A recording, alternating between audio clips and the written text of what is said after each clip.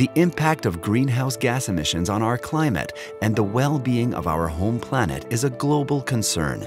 A Canadian company has come up with an innovative idea to help control and reduce industrial emissions. What if space were part of the solution? That's exactly what Stéphane Germain, an aerospace engineer, had in mind when he founded GHGSat, a small company that specializes in satellite technology. GHGSat has taken on the ambitious mission of becoming the global reference for measuring greenhouse gases emitted by industrial facilities. GHGSat was created to seize a market opportunity.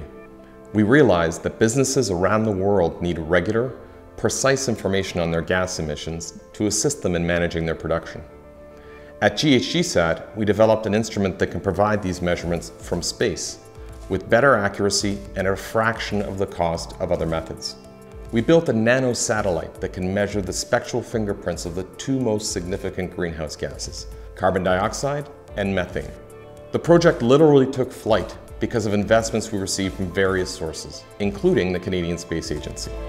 In 2016, GHGSat launched Claire, its first nanosatellite. Since then, Claire has delivered an impressive amount of data. In just a few seconds, its sensors can capture over 200,000 atmospheric measurements in an area covering 6 kilometers around an industrial site.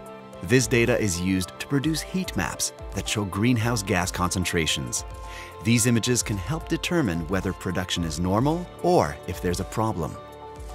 In countries where emissions are taxed, greenhouse gases represent a financial risk for our customers.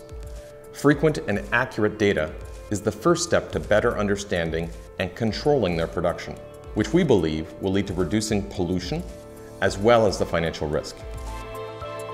GHGSat is a great example of a small company that successfully leveraged government funding to develop and test a new technology that is now a commercial success.